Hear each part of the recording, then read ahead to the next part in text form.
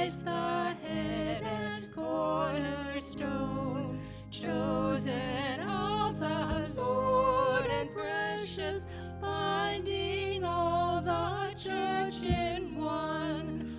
Holy Zion's help forever, and our confidence alone.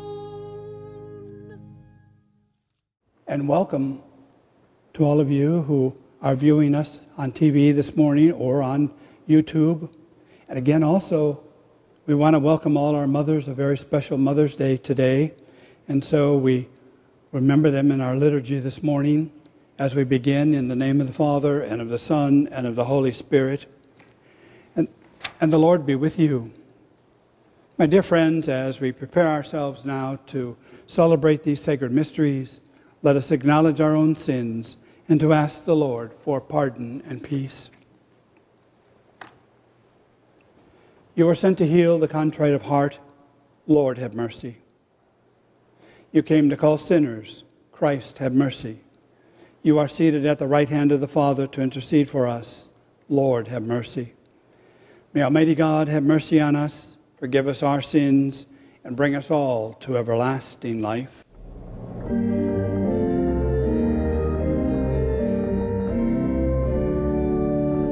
Glory to God in the highest, and on earth peace to people of good will. We praise you, we bless you, we adore you, we glorify you, we give you thanks for your great glory. Lord God, heavenly King, O God, Almighty Father, Lord Jesus Christ, only begotten Son, Lord God, Lamb of God, Son of the Father, you take away the sins of the world, have mercy on us. You take away the sins of the world, receive our prayer. You are seated at the right hand of the Father, have mercy on us. For you alone are the Holy One, you alone are the Lord, you alone are the Most High, Jesus Christ, with the Holy Spirit, in the glory of God the Father. Amen, amen. Glory to God in the highest, and on earth peace to people of good will.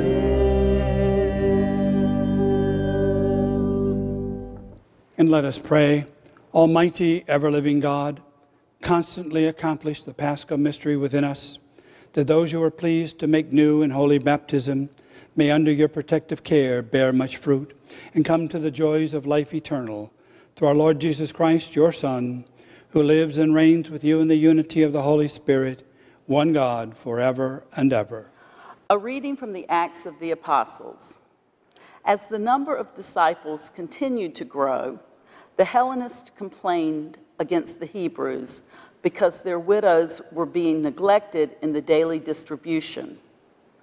So the 12 called together the community of the disciples and said, "It is not right for us to neglect the word of God to serve at table. Brothers, select from among you 7 reputable men filled with the Spirit and wisdom, whom we shall appoint to this task, whereas we shall devote ourselves to prayer and to the ministry of the word." The proposal was acceptable to the whole community, so he chose Stephen, a man filled with faith and the Holy Spirit, also Philip, Prochorus, Nicanor, Timon, Parmenas, and Nicholas of Antioch to convert to Judaism. They presented these men to the apostles, who prayed and laid hands on them. The word of God continued to spread, and the number of the disciples in Jerusalem increased greatly. Even a large group of priests were becoming obedient to the faith. The word of the Lord.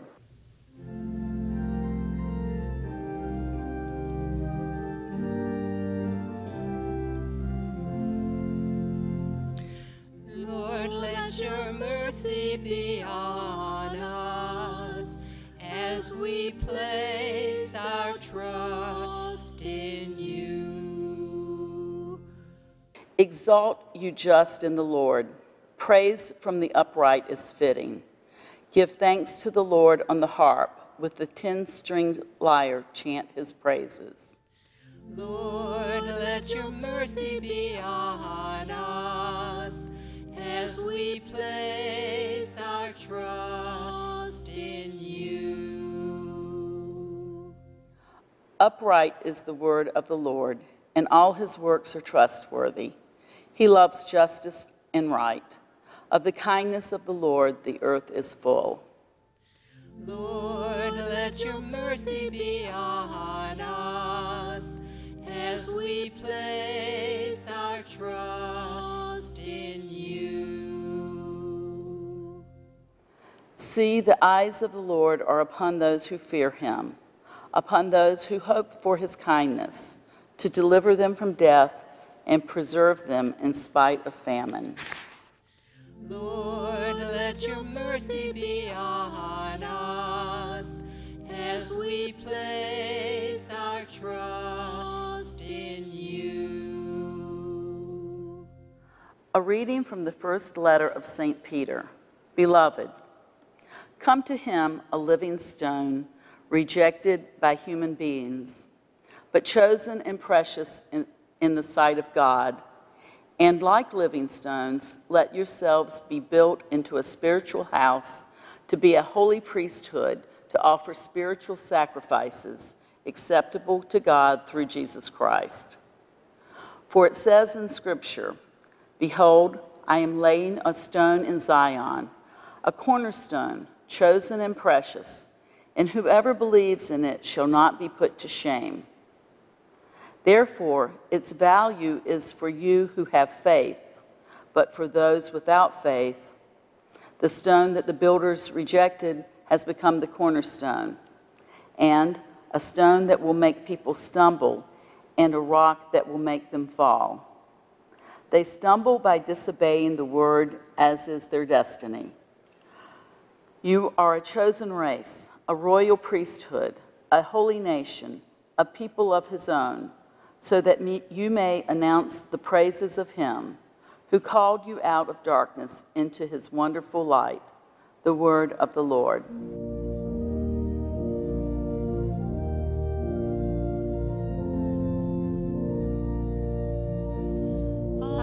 Alleluia, alleluia, alleluia.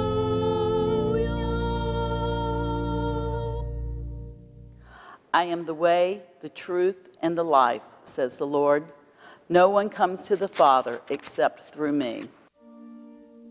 Alleluia, alleluia, alleluia.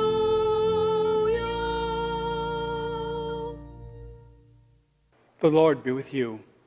A reading from the Holy Gospel according to John. Jesus said to his disciples, "Do not let your hearts be troubled. You have faith in God, have faith in me. In my Father's house there are many dwelling places. If there were not, would I have told you that I'm going to prepare a place for you? And if I go and prepare a place for you, I will come back again and take you to myself, so that where I am, you may also be. Where I'm going, you know the way." Thomas said to him, "Master, we do not know where you are going. How can we know the way?" Jesus said to him, "I am the way, the truth, and the life. No one comes to the Father except through me. If you knew me, then you would also know my Father. From now on you do know him, and you have seen him." And Philip said to him, "Master, show us the Father, and that will be enough for us." Jesus said to him, "Have I been with you for so long a time, and you still do not know me, Philip? Whoever has seen me has seen the Father. How can you say, 'Show us the Father'? Do you not believe that I am the Father, and the Father is in me? The words that I speak to you, I do not speak on my own. The Father who dwells in me is doing his work. Believe me that I am in the Father, and the Father is in me, or else believe because of the works themselves. Amen, amen, I say to you, whoever believes in me will do the works that I do, and will do greater ones than these, because I'm going to the Father. The Gospel of the Lord. This morning I want to welcome all the mothers here. A very happy Mother's Day. And again, as we think about Mother's Day, there's a writer in writing about mothers proposed the idea that mothers are the same all over.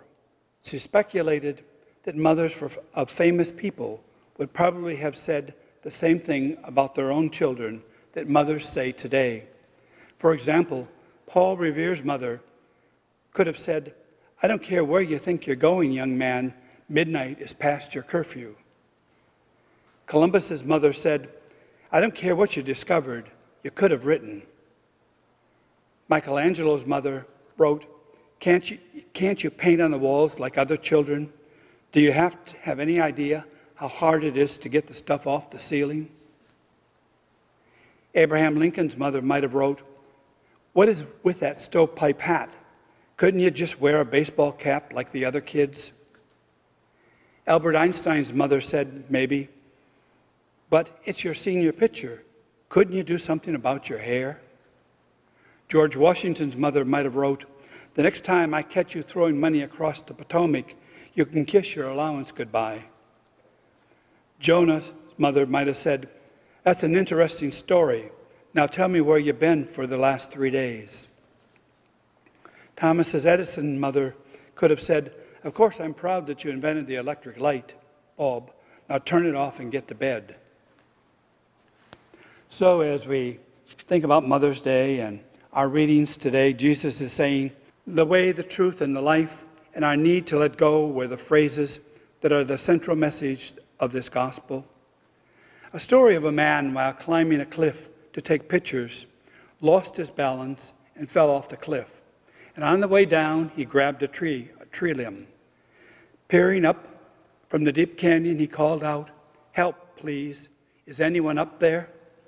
After some silence, a voice answered, "Yes, I am here.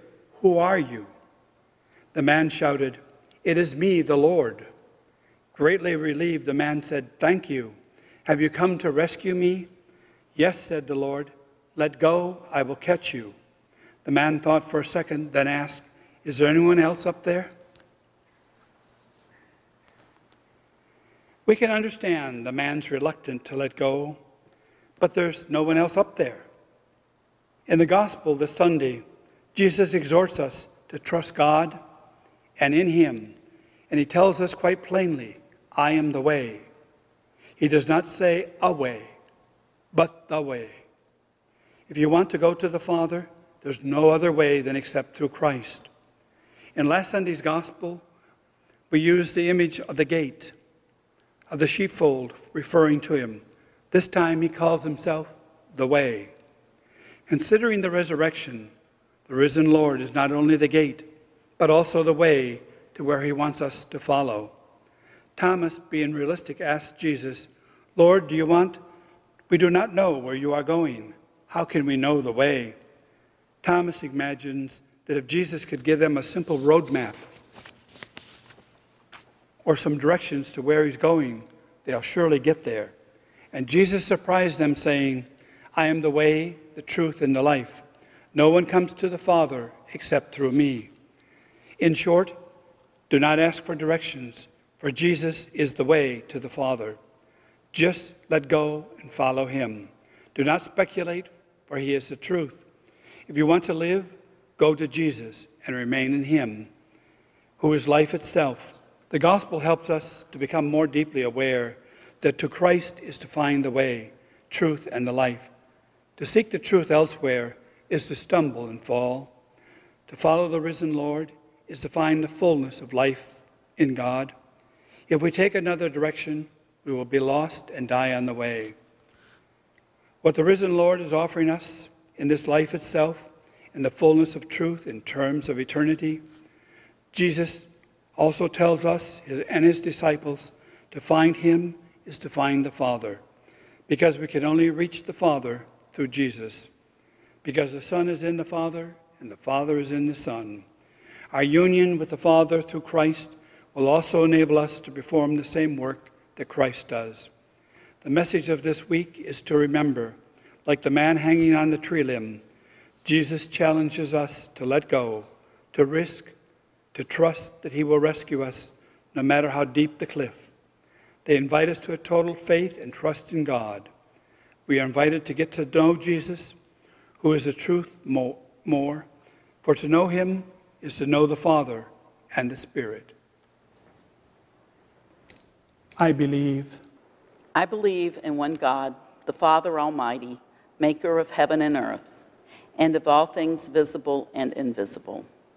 I believe in one Lord Jesus Christ, the only begotten Son of God, born of the Father before all ages, God from God, light from light, true God from true God, begotten, not made, consubstantial with the Father. Through him all things were made. For us men and for our salvation, he came down from heaven, and by the Holy Spirit was incarnate of the Virgin Mary and became man. For our sake, he was crucified under Pontius Pilate. He suffered death and was buried, and rose again on the third day in accordance with the Scriptures. He ascended into heaven and is seated at the right hand of the Father. He will come again in glory to judge the living and the dead, and his kingdom will have no end. I believe in the Holy Spirit, the Lord, the giver of life, who proceeds from the Father and the Son, who with the Father and the Son is adored and glorified, who has spoken through the prophets. I believe in one holy, Catholic, and apostolic church. I confess one baptism for the forgiveness of sins, and I look forward to the resurrection of the dead and life of the world to come. Amen. The first deacons bore witness to Christ by serving the community of faith. Let us also take part in a mutual service to one another. For those baptized this year, and for all the baptized in the world, that Christ's risen glory be our constant inspiration and joy, let us pray to the Lord.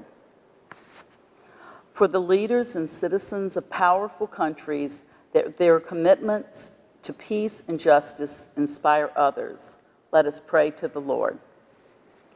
For mothers, women who cannot conceive, and those who have lost children, that they receive grace to enjoy their blessings and bear their crosses, let us pray to the Lord. For young people, especially those most in need, that they find true support in those who love them and accept God's call to a full and happy life, let us pray to the Lord. For everyone in this local church, that we show forth God's love in word and deed, let us pray to the Lord. God of love and mercy, we thank you for the gift of faith. Listen to the petitions we present to you for those in need, and grant our prayers through Christ our Lord. Yeah.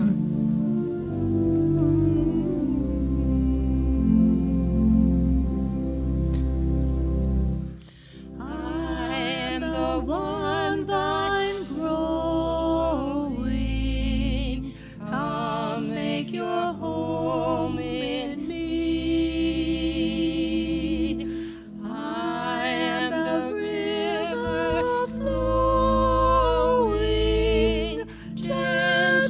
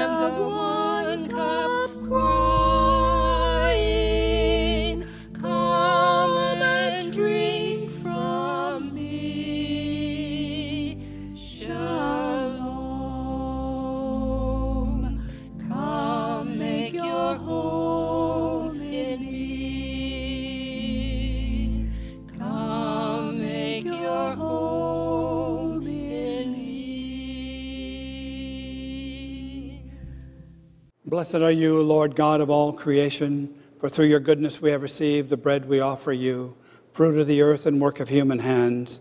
It will become for us the bread of life. Blessed are you, Lord God of all creation, for through your goodness we have received the wine we offer you, fruit of the vine and work of human hands. It will become our spiritual drink.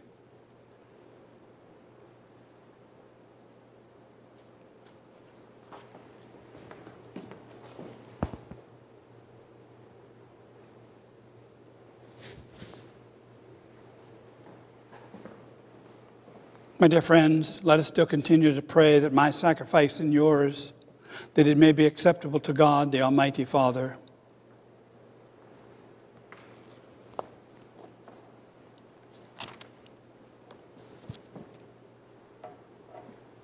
O God, who by the wonderful exchange effected in this sacrifice have made us partakers of the one supreme Godhead, grant, we pray, that as we've come to know your truth, that we may make it ours by a worthy way of life, through Christ our Lord.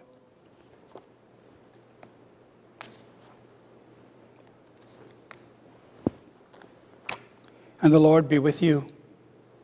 Lift up your hearts. Let us give thanks to the Lord our God. It is truly right and just, our duty and our salvation, at all times to laud you, O Lord, but above all, when Christ our Passover has been sacrificed. For he is the true Lamb who has taken away the sins of the world. By dying, he has destroyed our death. By rising, restored our life.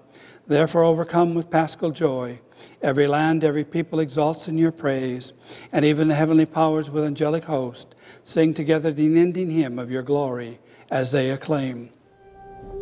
Holy, holy, holy, Lord God of hosts, heaven and earth are full of your glory.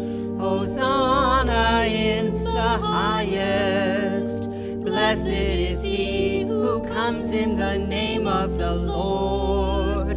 Hosanna in the highest. Hosanna in the highest.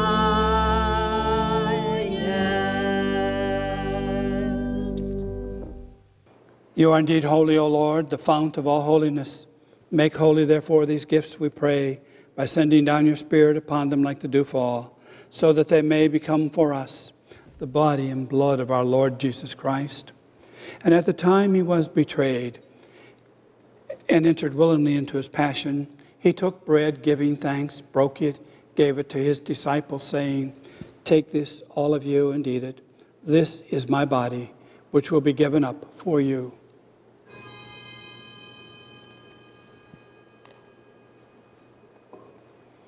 In a similar way, when supper was ended, he took the chalice, and once more giving thanks, he gave it to his disciples, saying, "Take this, all of you, and drink from it, for this is the chalice of my blood, the blood of the new and eternal covenant, which will be poured out for you and for many for the forgiveness of sins.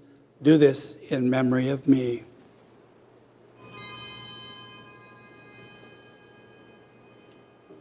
The mystery of faith.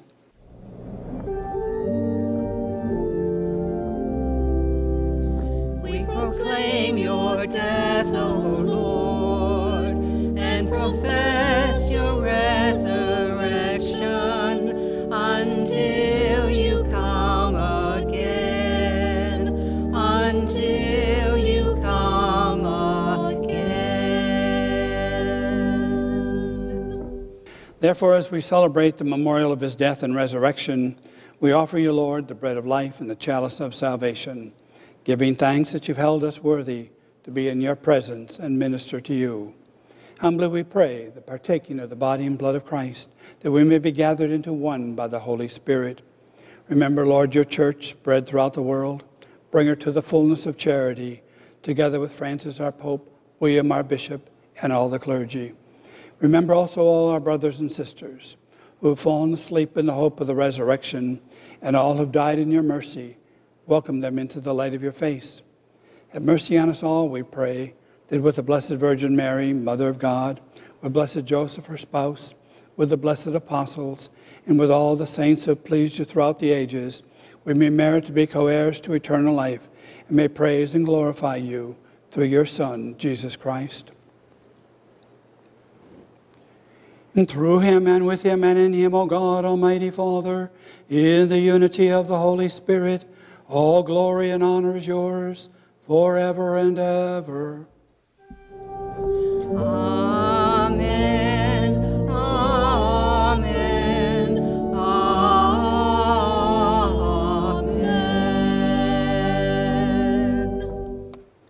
And at the Savior's command, informed by divine teaching, we now dare to say, Our Father, who art in heaven, hallowed be thy name. Thy kingdom come, thy will be done, on earth as it is in heaven. Give us this day our daily bread, and forgive us our trespasses, as we forgive those who trespass against us. And lead us not into temptation, but deliver us from evil.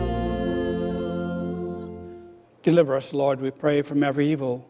Graciously grant peace in our days, that by the help of your mercy we may always be free from sin, safe from all distress, as we await the blessed hope and the coming of our Savior, Jesus Christ.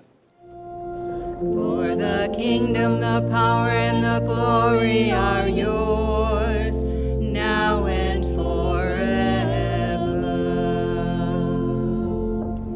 Lord Jesus Christ, who said to your apostles, "Peace I leave you, my peace I give you," look not on our sins, but on the faith of your church, and graciously grant her peace and unity in accordance with your will, who live and reign forever and ever. And the peace of the Lord be with you always.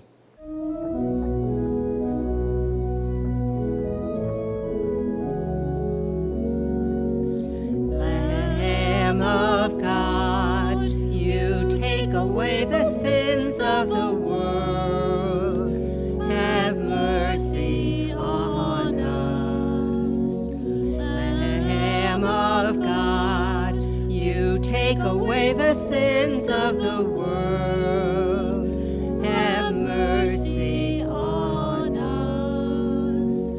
Lamb of God, you take away the sins of the world.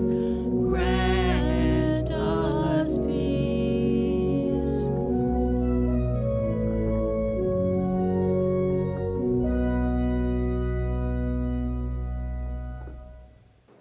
Behold the Lamb of God. Behold him who takes away the sins of the world. Blessed are those who are called to the supper of the Lamb.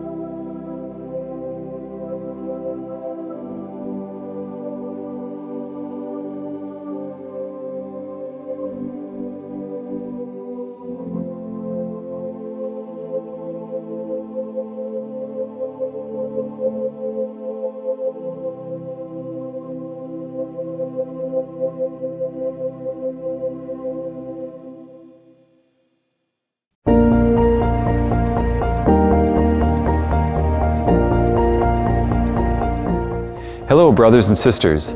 On March 20th, I made the difficult decision to suspend Masses with the congregation here in our diocese.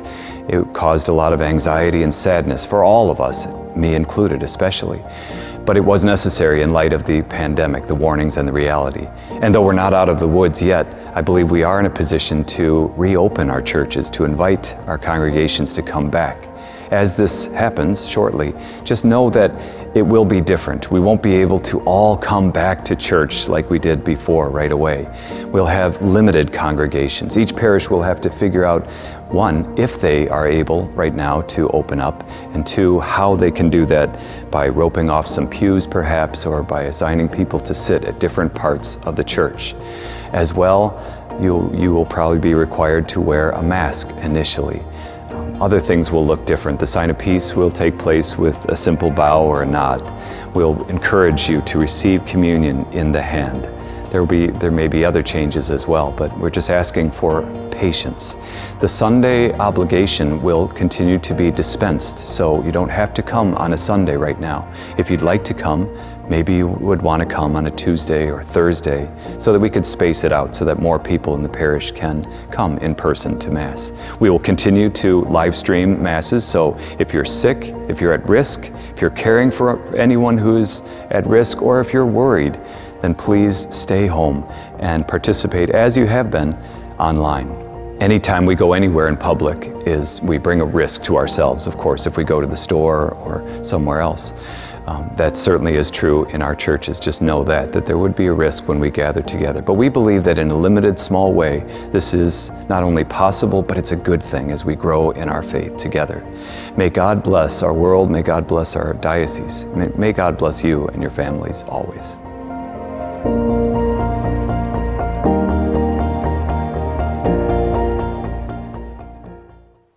Well, as you can see, it's Mother's Day, and we have a small crowd, but again, people took the chance and they came out. And so we're going to continue this for a while yet, just until we get comfortable in making sure that we have everything that we need. And again, those of you who are watching by TV this morning, you're more than welcome to contribute in any way that you can, and we would appreciate it as well. But hopefully someday you'll be joining us as well. And let us pray. Graciously be present to your people, we pray, O Lord, and lead those you have imbued with heavenly mysteries to pass from former ways to a newness of life through Christ our Lord. And the Lord be with you. And may Almighty God bless you in the name of the Father, Son, and Holy Spirit. Our Mass is ended. Go now in peace.